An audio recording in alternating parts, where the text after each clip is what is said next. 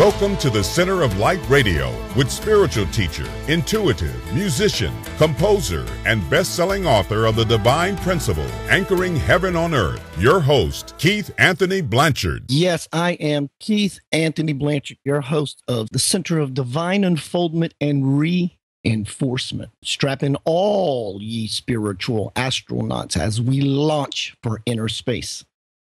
Oh, just getting over feeling a little badly this week. Give me a moment. Sinus infection will do a number on you. I hadn't had one in years. Make sure you go to Center of Light Radio website. You can do that by going to centeroflightradio.com. There you will find information to all my books, my bestseller, The Divine Principle, Anchoring Heaven on Earth, my children's book series, Eden Sky Wonders Why, modeled after my beautiful 10-year-old little boy, named Eden Sky, of course. My newest release, For the Love of God, A Spiritual Journey. And the forward introduction, I think the introduction was written by my guest today, Mr. David Matthew Brown. This book is about my journey to India, to experience the magic, power, and divinity of a holy man that came to me in a dream. What an amazing story. It was for me. It changed my life. It is my life. It is who I am today and why I'm sitting in front of this microphone here at Center of Light Radio. You will also find links to my movie, Do What You Love, A Path to Passionate Living. This documentary is about my life. What's really about you, telling you that, yes, you can go out into the world and live your passion. Don't believe what you were told.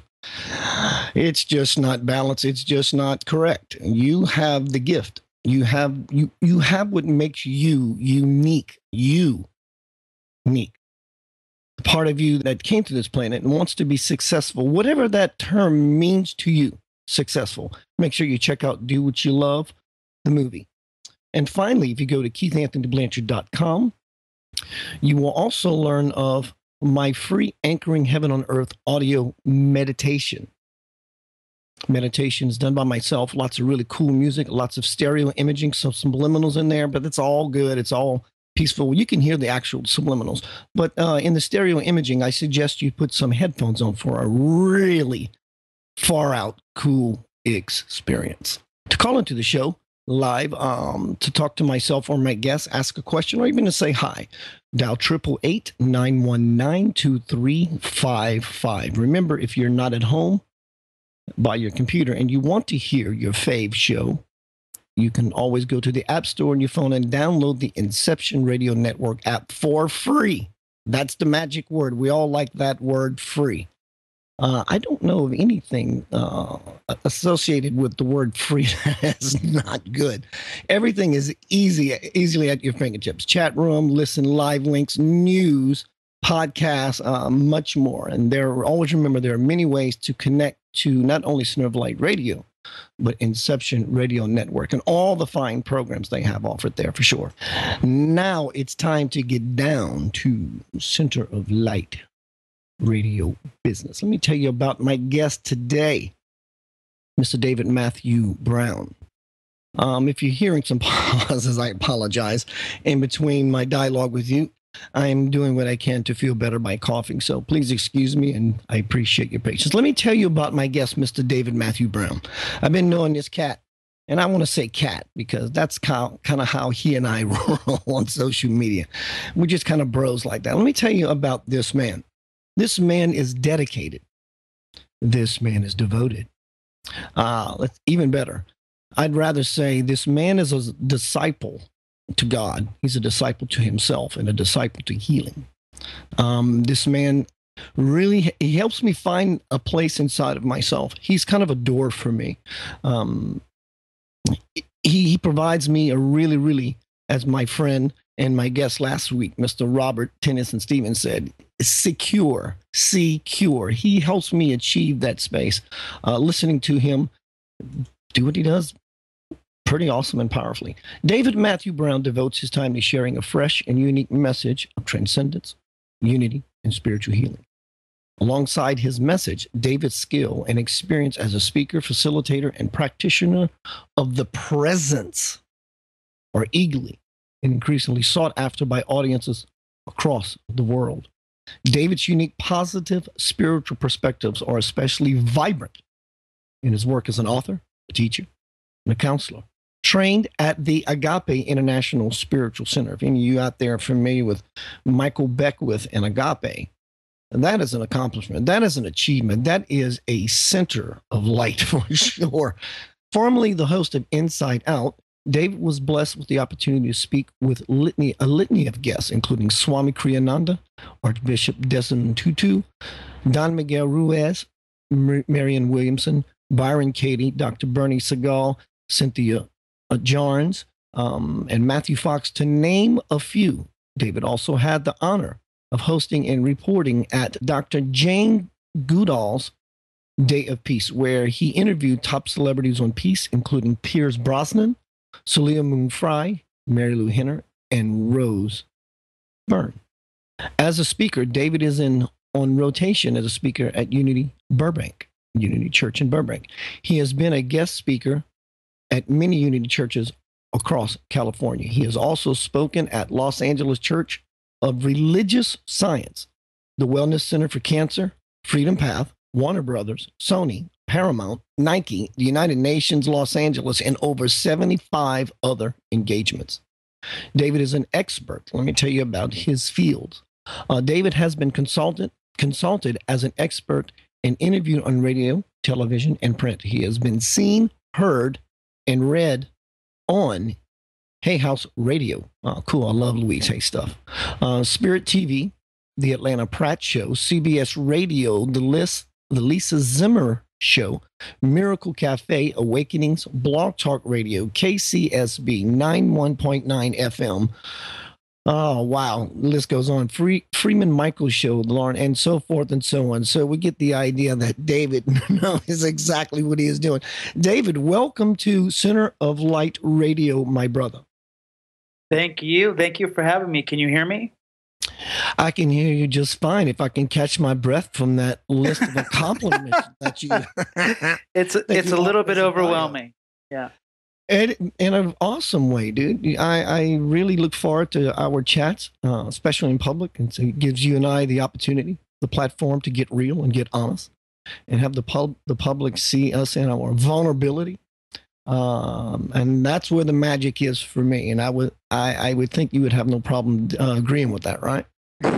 Definitely. It's wonderful when we have the opportunity to let down our defenses and just be open with each other, right? And there are no secrets. we can hold on to them for a while, but when you cross to the other side or whatever illumination happens in your life, it all gets revealed. So I think the path opens up quicker. The mileage home gets shorter. When we get real, in fact, I'm looking at my notes here. I don't usually have notes, but I really want to get down to some serious business with David today. I've interviewed him in the past, and he's interviewed myself. David, and I love your honesty. I love the fact that you're real. Reading your new book, 90 Days of Heat. I'm sure we're going to talk a lot about that. Your sincerity, your passion, your discipline. These are all words that I purposely wrote down so I can read aloud. Honesty, being real, sincerity, passion, discipline, intention, dedication, devotion, being vulnerable, humility. And this is a very well-rounded soup, a very well-rounded formula for creating bliss in one's life. Yes? Yeah, it also takes mindfulness.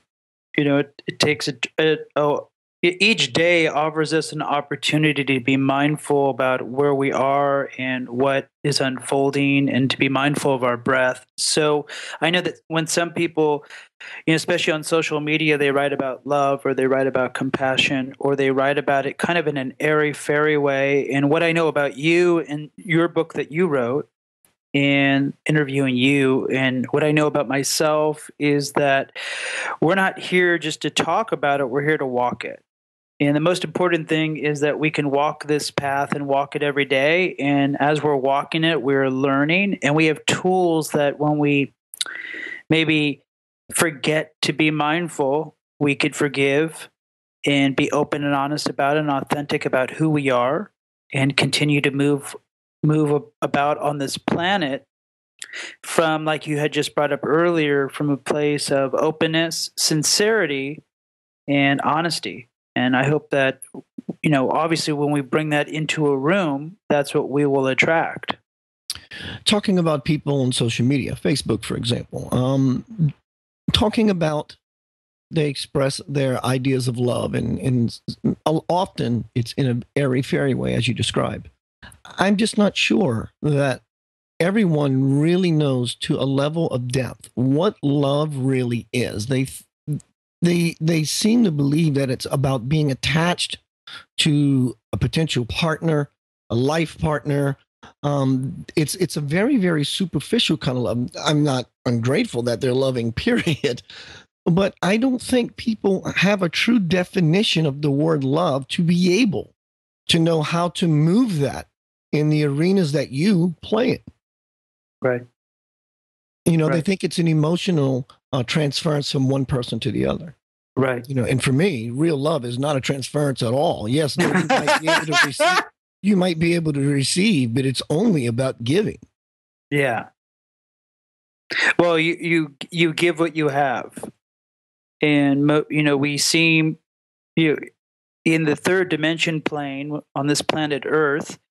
We seem to dwell in this kind of give to take or give to get, or it mentions in the Bible. There's a great passage where Jesus is confronted by the men, and they bring this woman who they said committed adultery.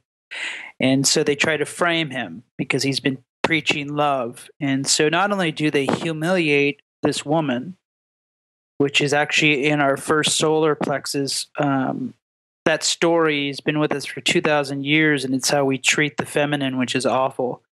But anyways, they humiliate this woman in front of the group, and they try to humiliate her in front of Jesus, and by saying, she committed adultery. And so they kind of try to hoodwink love, which from a metaphysical point of view is kind of what your ego is doing to you on a daily basis. It's trying to hoodwink you into believing that there's something else happening here when there really isn't. So what we learn through this story about ourselves is he goes up to the lady that had committed adultery, first after turning to the men, and he said, whoever hasn't committed a sin, you can cast the first stone. And sin is just simple a mistake, not coming from a place of love. So instantly the men turn away and leave, and he goes to the woman and he goes, don't do this again. And she says, okay. And she moves away. And that, without trying to describe love or make love something, that's unconditional love. Unconditional love is the recognition that most people are hypnotized by their ego, the suggestions that they're getting from their ego. And yet, as you know, Keith, when we go into meditation or we go into prayer or we go however we connect to the vastness of who we are, that deep, all eternal. That was really, really cool. That really just did a number on me. The vastness of who we are. Right. Please continue. Yeah. So, we rest and we walk and we have our way in the omnipresence of truth. And that omnipresence of truth is everywhere. And since that omnipresence is everywhere, then everybody on this planet is already walking in it. I heard the other day, someone brought this up and I found it very curious. They brought up to my attention, love your enemy like you would love yourself. And so let's just preface that for a second. Everybody has a personality. And there are some personalities on this planet that are not nice and tend to be negative. But I'm not called to love somebody's personality. I'm called to love them and who they really are. Mm. And so that may be a good reminder, not just for myself, but for all of us to remember that, yes, there are personalities that I can't stand, that I do not like. They're not kind, but I'm called to understand that they are going through a place of hypnosis, of suggestion from their ego, from their small-mindedness. and that that's not who they are. And who they are is the same thing that I'm discovering about myself and who I am. Is that, like you had brought up, is that there is one universe. It's called a universe. Yes, there are multi-layers to it. There are multi-dimensions. There are different things. There are alien forms. There are all sorts of different dimensions to this universe. But it all is stemming from one life. And that one life is emanating as your life. But your life is a reflection of that one life. So how do we achieve or connect with that vast love? We reflect on it. As a reflection of love itself, the only thing I can do is go back to the source that I am and reflect on it. And when I do that, once I'm reflecting on the source of love, the lies, manipulations of the ego, all that will vanish. They disappear, and the truth sets me free. Yeah, so, just like a light dispels darkness. It all just evaporates away, and you're left with essence and purity and innocence and all the good stuff. Yeah. Yes, so that's why we're taught and guided and moved in the direction to keep our attention solely, our soul solely, right, on God. And when we do that, we really discover, at least I have discovered, a wonderful sense of peace and trust and faith and observation and witnessing and beholding the light that is already here. A moment ago, you were giving the example of Jesus Christ with the situation with Mary. And I think there's a little more in the lesson that he exemplified when he made the statement, those who are without sin, cast the first stone.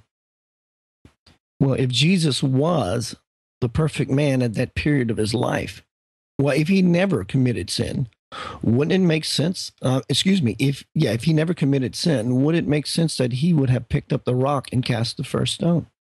True. But he did not. So it takes, whether you believe that Jesus was born and lived his life without sin, that presses the lesson home even harder. But it also shows the other side of that was maybe he didn't, because at that stage of his life, he was not truly consciously unified with Creator. He still felt somehow. You think about the Garden of Gethsemane, where he says, take this from me. Well, who's he talking to? Take this from me implies that there's someone else that he's having this conversation with, versus him being the full integration of his vast self. I like that. Yeah. Yeah, it's interesting. We are in an incredible time right now of different energies and things shifting, people being brought back into alignment and freaking out about it, and all sorts of revelations. And a lot of people are being called to move locations and serve in other areas. And so we're at a time of great shift. And you know what? When you're navigating a boat, you know how to move the sails with the wind. So the way that we kind of navigate our boat is we focus on the presence of the prime creator or consciousness itself, or however you call it in your language. So it brings comfort to you. So we focus on the great comforter, and we trust in our breath moment by moment that we are being guided, because there is nothing being held back from us. There is no mystery per se. We are on purpose. Our purpose is to simply be beholders of love, to be observers of love and give that love to humanity. And humanity could simply just be to bring it to our partners, to bring it to our kids, to bring it to the places that we are at right now. But wherever we are being called to bring that love. And you know what? That love is natural. It's easy.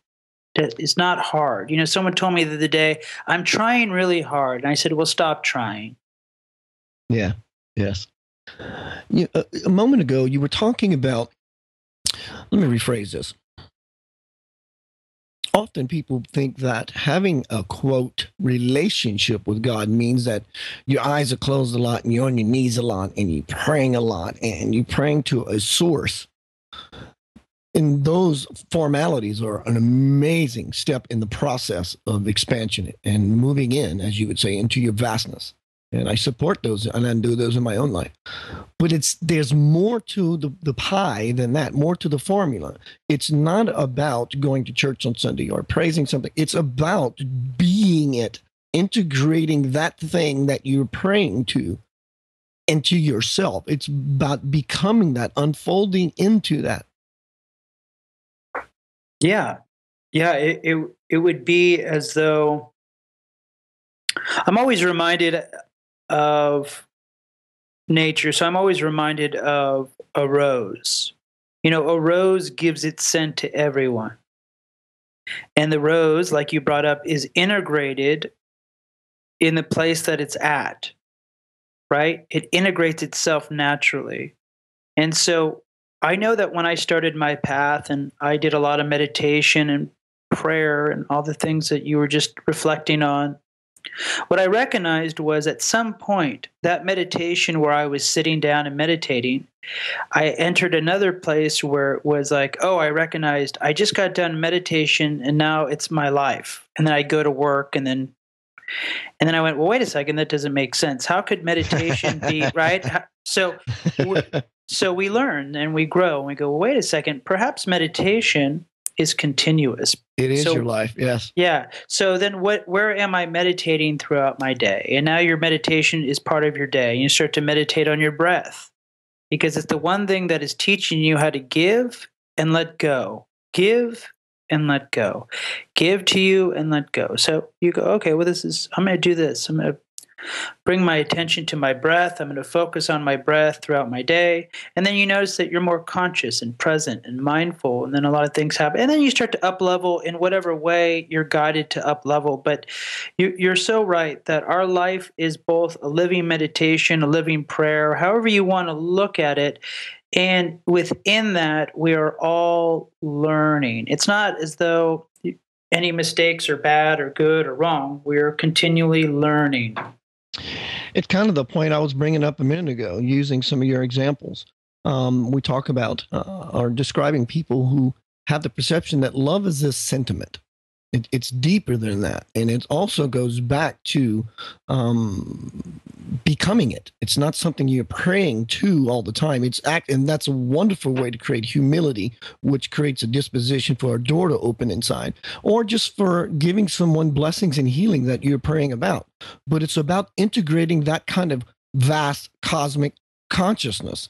And when you do that, then you understand that love is not just a mere sentiment. It's not a dynamic that happens between people. It becomes something you emit, something that you are, something that it's everything you say, everything you do. At least it's your every intention.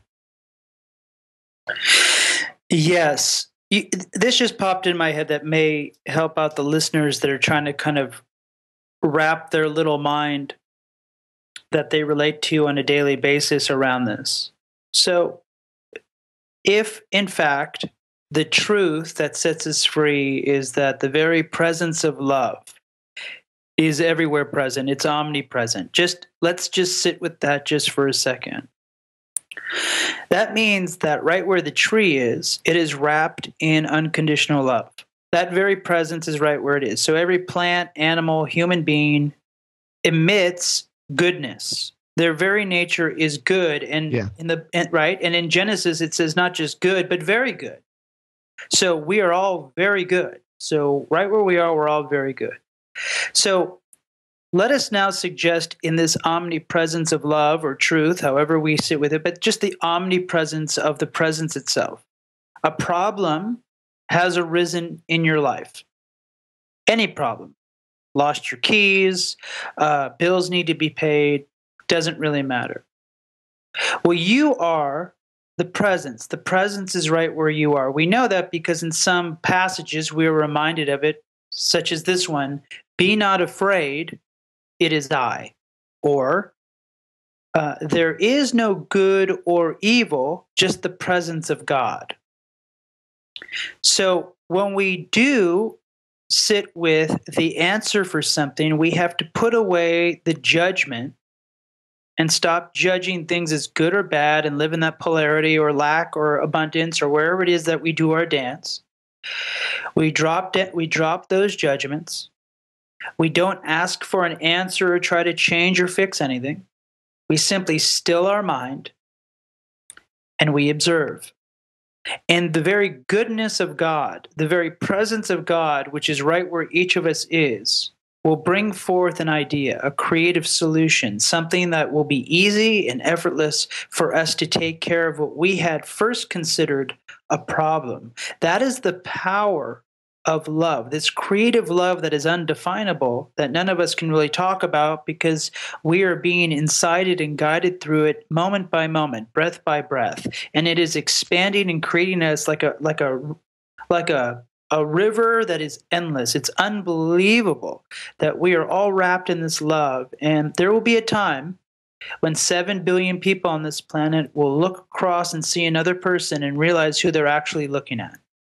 I love that idea. David, let me say something real quick. When you brought forth the idea that when we see what we'd call a problem in our life, instead of trying to fix it or find a solution, when we take that breath, God breathed life into man. When we take that conscious breath, we are stating intention. We're also making ourselves available for that presence.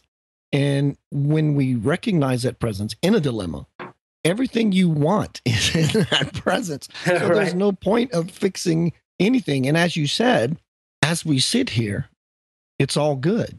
So everything else is just everything else is just a story that we keep telling ourselves repeatedly. Because if in creation it was good, it was very good. God created the world and it was good. Everything else is just a story that we keep droning out in our minds. Is it because we're bored, maybe? I think it's because our attention is misplaced. Right? Our attention, we actually believe that we are the personality. We believe that we are the thinking that is happening. So we relate to the loudness, to the noise, more than we relate to the truth. Here's a good example. You and I are both parents, and we both relate to this.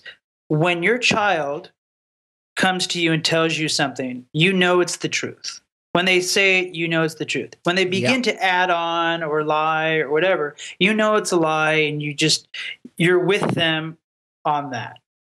So what's interesting is the same kind of beingness is same with us. Truth is still mindedness. And then every once in a while, the liar comes in to try to hypnotize us or offer suggestions about something else that may be going on right now. And that something else may be good or bad, or maybe this is but it comes in, sometimes it's loud and sometimes it's really soft. And it's like, but as we grow in our capacity to understand consciousness and awaken, we begin to sit closer to peace. And that our peace is never disturbed as much as it used to be. And so in that state of peace, we begin to see the game that is being played within us, which is this game of war. It's a fight. And, look, Jesus went through 40 days and 40 nights, and he had to wrestle with it too. And after he finished wrestling with it, what happened on the next day? He started gathering his disciples. He overcame the body. He overcame the mind, and he understood who he was.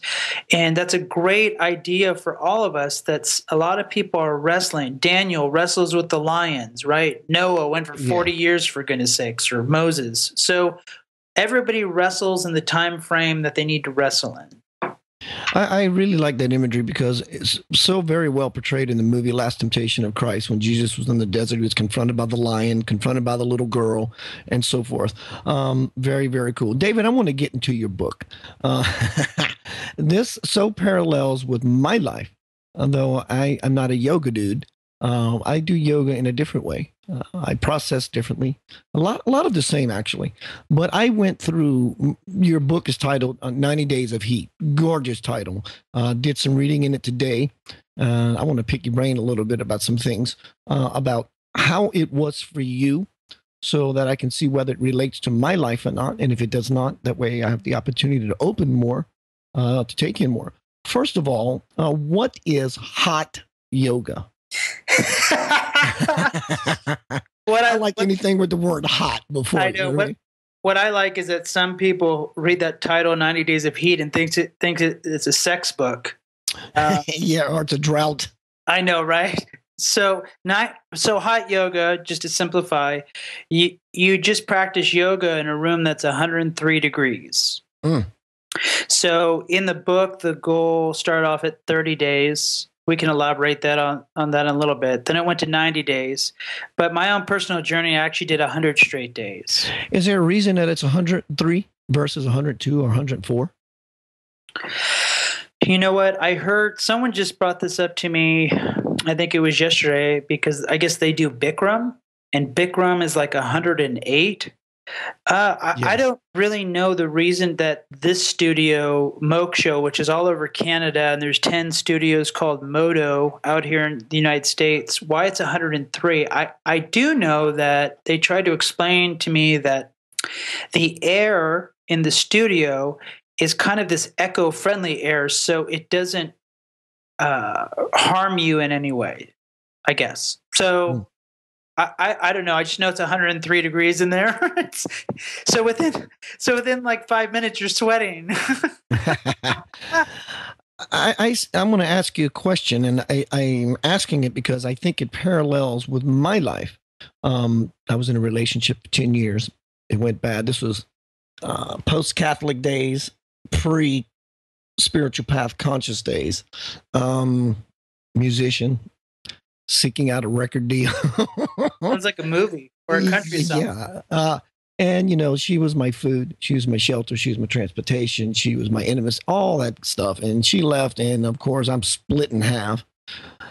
And knowing what I'm about to face, the question I want, at least at that point in my life, the question I want to put to you before you started your 90 days of heat, your 90 days of passion, how did it feel? And I'm asking this question to hear myself, for myself, knowing what was about to happen. How did it feel knowing that you were about to take on this mountain in a 90-day climb or ascension, shall I say? What was it like to be you to go, here we go? Yeah, that's an awesome question.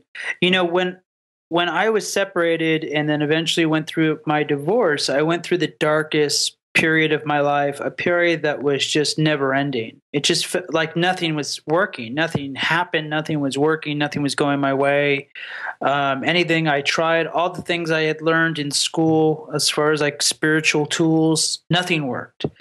And that's where the Book of Light came out of that period. Amazing book, by the way, the Book of Light. Check it out.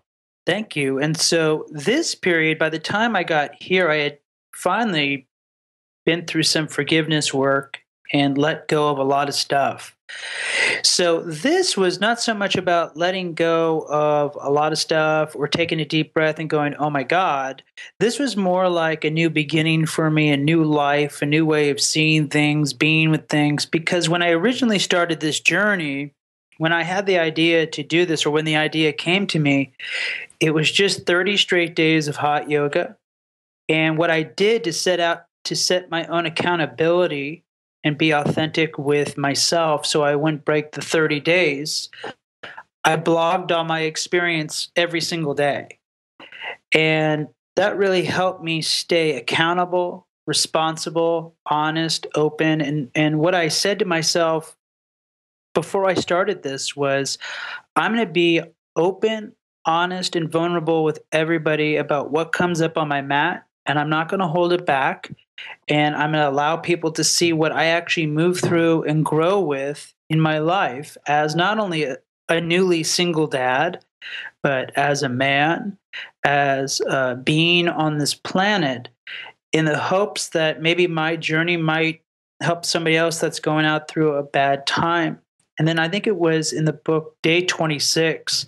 And Emily, the owner of the studio, she shared with me an inspiring story. And I think it really serves all of us as far as how we set limits for ourselves. Her studio, the yoga studio I did this at, was going to raise $20,000 in a month for a group that helps out kids with music. And her friend said, "Why are you doing 20,000? Why don't you do 50,000?" And it just scared the daylights out of her. And she said, "Well, I'm comfortable with 20. I know I can raise 20." And she said, "Well, why don't you raise 50?" So she said, "Okay." Anyways, long story short, at the end of the 30 days, she raised $59,000. Wow. And she went way past her comfort zone. And that's when she looked at me and she said, I was on day 26. And she goes, "I think you can do 90 straight days of hot yoga." And I had she volleyed the tennis ball back to you. I know, right? So I had 4 days. I had 4 days till my 30 days. And I said, but I have 4 days left, right? Like I was, and I believe that's when it really became like, uh-oh, because I said yes to it. And I didn't realize that what she was saying was, David, these first 30 days is your comfort zone. Like that 20 grand was my comfort zone. Now let's see what you got. So you say, I don't mean to interrupt, but that you say that. And the first thing I was going to ask you as we got into your book, and you can probably continue on from there where I stepped on your toes. In the first of your book, you say, you're safe. Nothing is going to hurt you here. You're on your mat. And I allowed myself to go inside to the sticky parts of me. Would that be the first 30 days? Yeah, and then it gets a lot stickier as we get outside the 30, right? Because what I had to work through on those first 30 days is day 7. I had been in the class for 7 days, 7 straight days, and each day I wore my shorts and my shirt. And I'm in Hollywood, so my class has like Colin Farrell in it, the actor. Has all these, beautiful Hollywood stars in my class, tan bodies, beautiful, just body stuff. And I couldn't wear my shirt anymore. I just couldn't do it. And I was getting backlit from this, this sunlight window that they had. And I turned to the yoga teacher, Caroline, and I said, I'm going to take my shirt off. And she goes, okay. And I went, I know, but when I take it off, I'm so white. I'm going to light up this room. Right? And she said, David, don't worry about it. And once I took off my shirt and got in the groove of it, I got over my body image, which I didn't know was there, which is that I'm okay. So I know in the first 30 days, a lot of those, like kind of not superficial stuff, but things that we don't really consciously think about kind of came up after. You're right. After those, like day 31 through day 60 was a lot of working through the ego stuff. And then day 60, I remember having the realization that this isn't a mind-body experience. This is spirit, mind, body. And my whole yoga practice changed. The poses became different. Life became different. It just... That from once I hit day 60, it was on. The depths of me were just coming out. Like I was like, oh my gosh, here we go.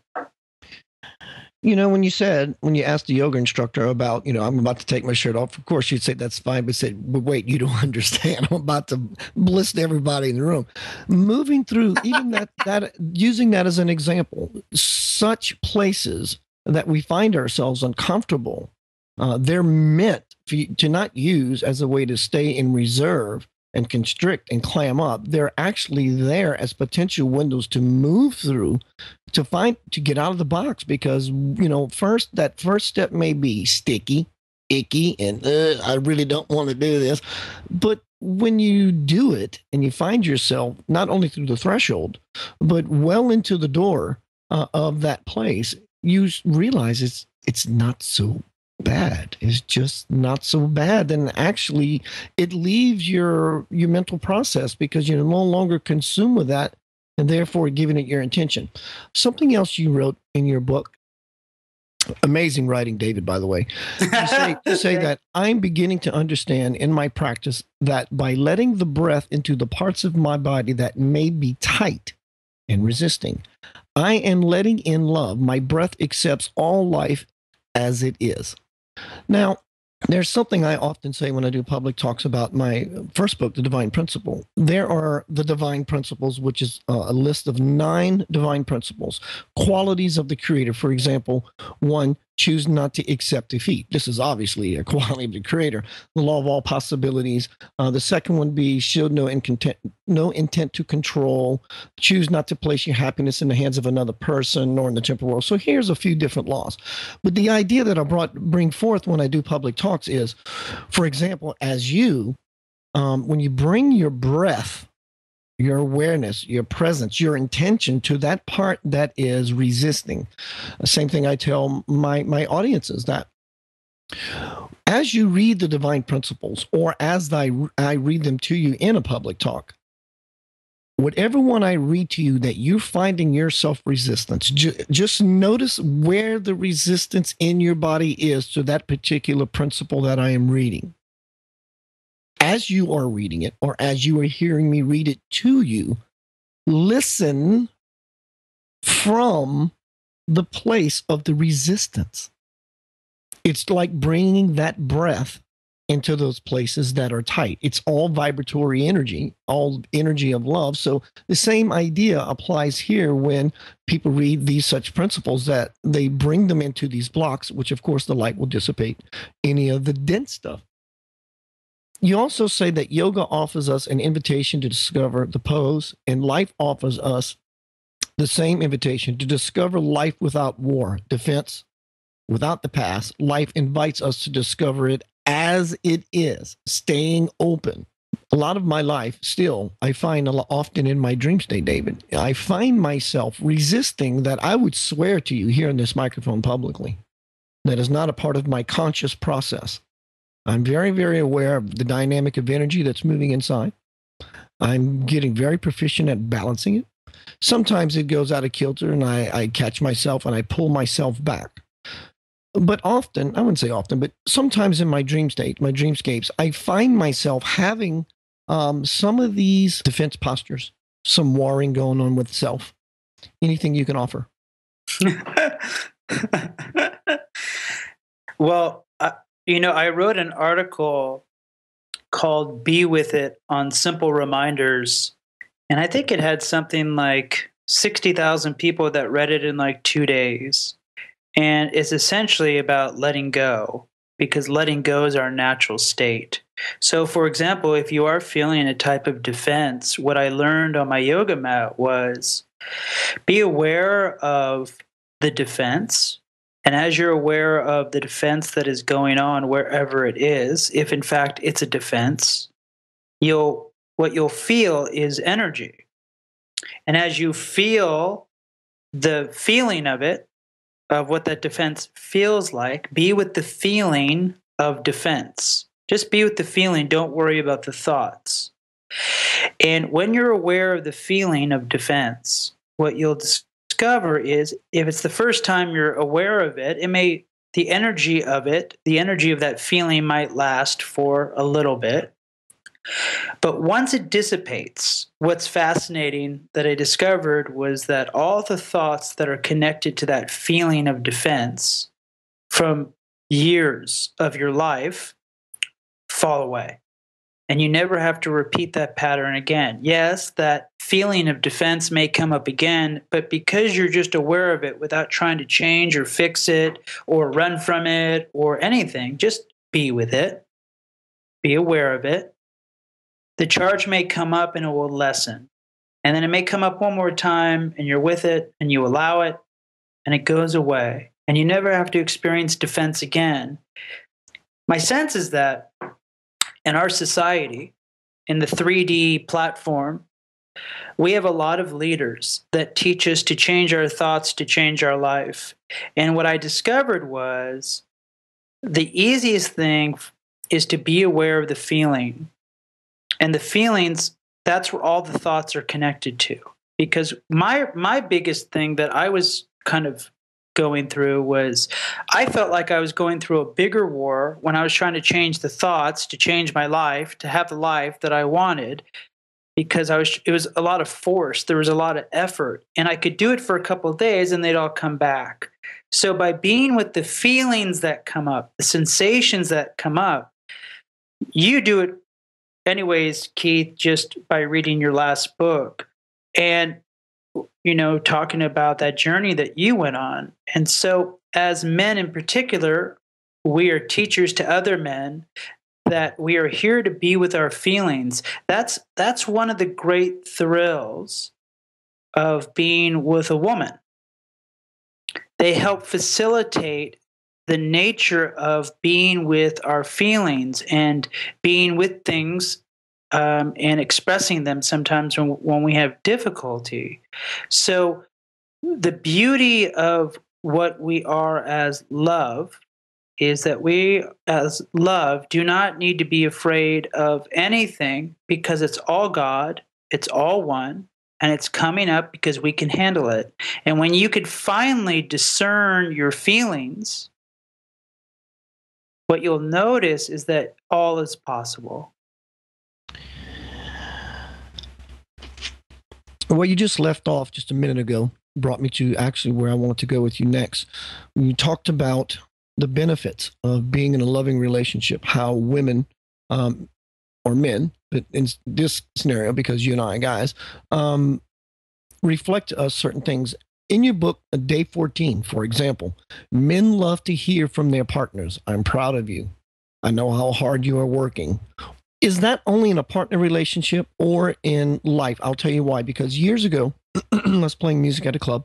My mother, the lady who told me, Keith, I know you want to be a musician. Go get you a job. The one I ignored.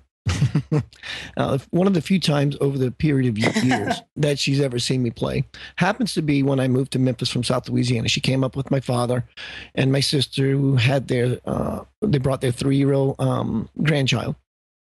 I was playing music, and I played my mom's favorite song right before break, which is a Little River Band song called Lady.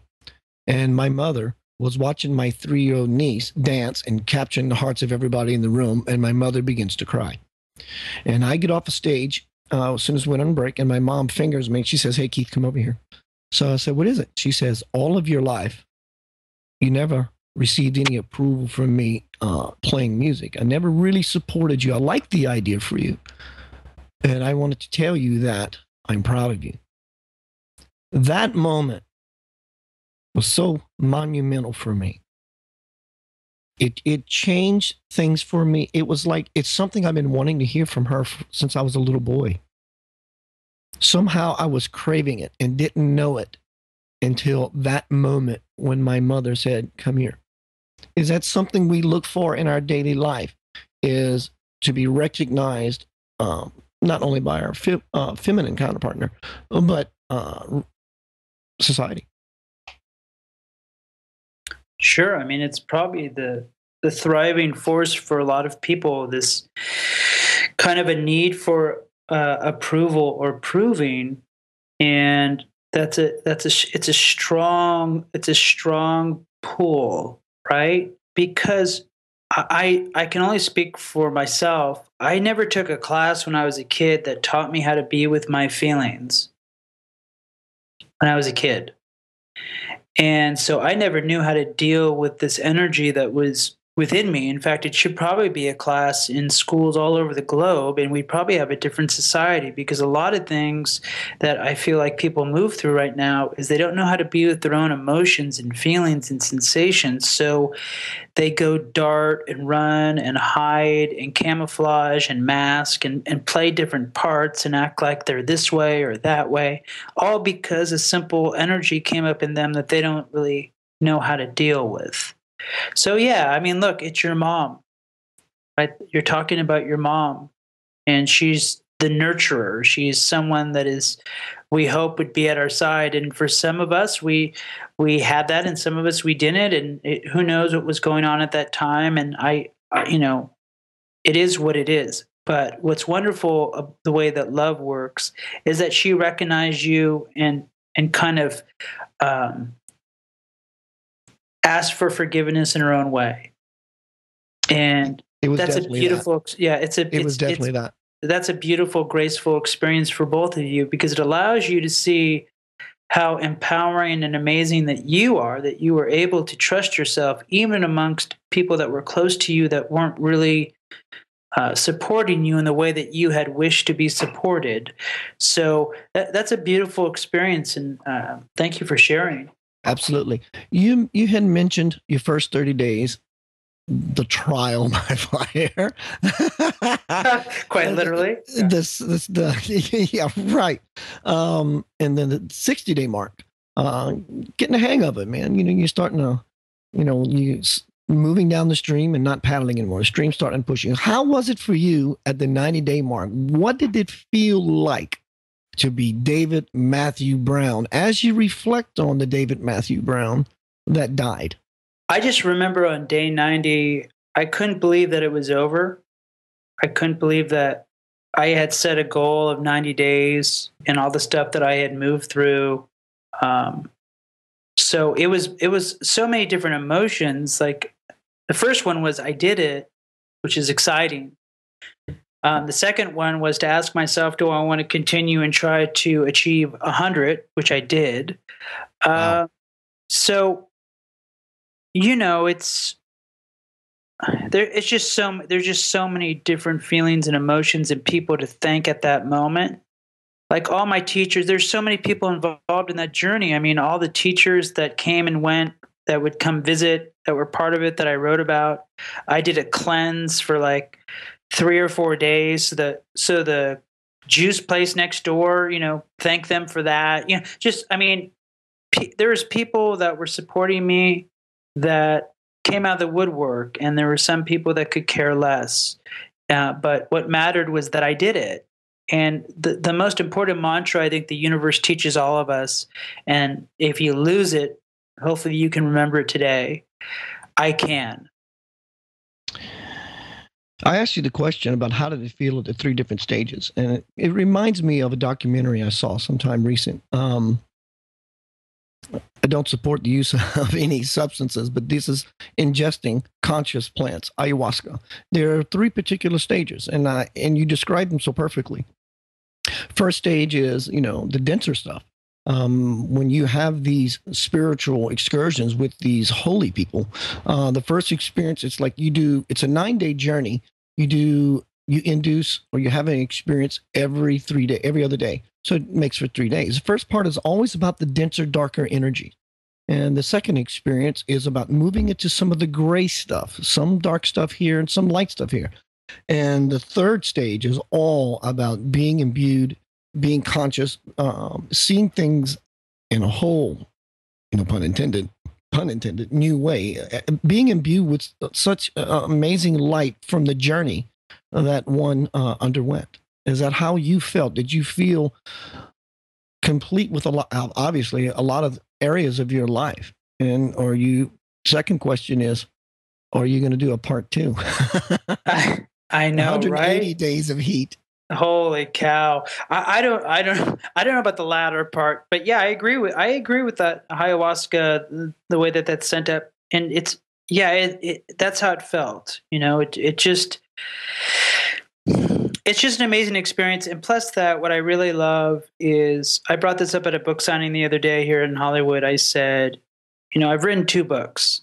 I have a daughter. I'm the first man to fall in love with my daughter. And when my daughter gets older, hopefully she'll open these 2 books up, and she'll open up the 90 Days of Heat, and she'll turn to one of her friends, whoever, and have a smile on her face and go, what I love about my dad is he never stopped learning. That even when he was in the worst times of his life, he continued on, and he learned more, and he challenged himself, and he just tried to keep broadening who he was. And so that's what I'm most happy about, is that I have something to leave my daughter. I can attest to that, my friend. You do. David, we are approaching the end of the show. Is there a final thought you would like to leave to the Center of Light Radio listening audience? Sure. I'd just like to say hello to Terry out there in Cape Town, who's listening to this on the radio. And I'd also like to let your listeners know that if they do want to have any type of coaching sessions with me, I am offering kind of a spring cleaning, if you will. They can come to my Facebook at David Matthew Brown, type in the number 3. I don't know why. And you can message me and I could tell you all about it. It's pretty fun. It's all about helping you create and move towards your dreams. Also, and finally, if you haven't seen Keith's movie or bought his book, no, I'm serious, because I wrote the forward for your last one. You should really get it and sit down with those 2 pieces, because what I love about Keith is his authenticity. So you've tuned into the right show. Thank you, brother. Any final words from David Matthew Brown? Just keep loving, man. What is God to you? All life. David Matthew Brown, thank you for joining me here on Center of Light Radio. You're welcome back anytime, my bro. Thank you for having me, man. Next week on the Center of Light Radio, one of David and I's mutual friends, Maria Felipe, is going to be here. She's an actress, spiritual teacher, and we will be discussing It's an Inside Job. So make sure you're here for another awesome Center of Light Radio interview. I'm going to leave you with a little bit from the Divine Principle. I think it really includes a lot of what we were talking about here tonight in the show. These are the 3 tenets you can find at the end of the Divine Principle, Anchoring Heaven on Earth. Let me read these to you. The all-knowing tenet, if turning inward unites me with God, my higher self, then it makes sense to me that omniscience, peace, is my natural state. The all-powerful tenet, if turning inward unites me with God, then it makes sense to me that omnipotence, love, is my natural state. The all-pervading tenet, if turning inward unites me with God, then it makes sense to me that omnipresence, liberation, is my natural state. The gift God has given to me, I want to share with you. I take great pleasure in sharing with you my prophetic vision of heaven on earth. Center of Light Radio, your host, Keith Anthony Blanchard. Shout out to Inception Radio Network team, MJ, Joe, and Bob. Remember, you can go to centeroflightradio.com for all your Keith Anthony Blanchard stuff, archives from past shows of all phenomenal guests that I have here on Center of Light Radio. Remember, every night when you go to bed and you take that breath, who you truly are lies just behind that. Ease into it.